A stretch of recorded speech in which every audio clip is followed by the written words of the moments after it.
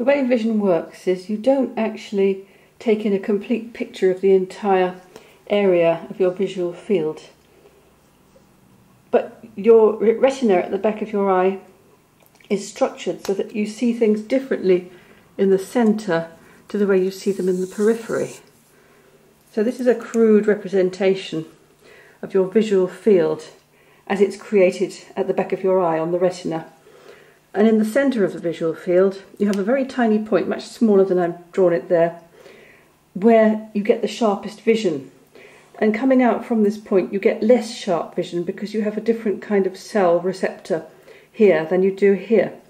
You have cones in the centre, and as you move towards the edge it's more rods. And the rods are very good at picking up movement, while the cones are very good at picking up sharp images. So the way your vision works is that when you look at something like this scene, your eye begins to scan, like this.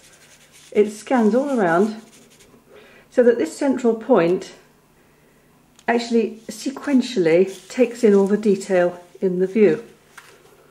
This scanning faculty is quite important to get sharp images, because even if you are getting an image that isn't completely in focus, your brain can actually make up a better focused image from using the detail from scanning.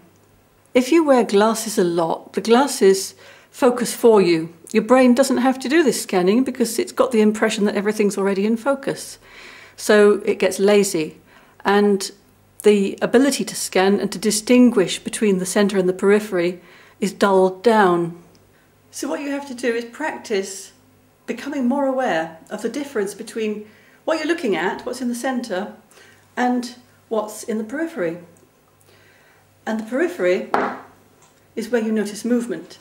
So you can waggle your fingers at the side of your head. You could move them forwards until they come into your line of sight, and backwards.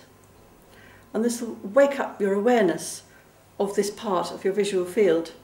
Here's a good way to improve your peripheral vision. Walk up and down a corridor, forwards and backwards.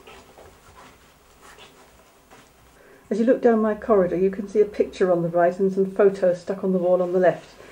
And as I move forwards, these move away to my right and left and out of my field of vision. If I then walk backwards, I can look out for them beginning to reappear. There's the picture. Where's the first photo? There we are. And there's the dog. Hi, Peter!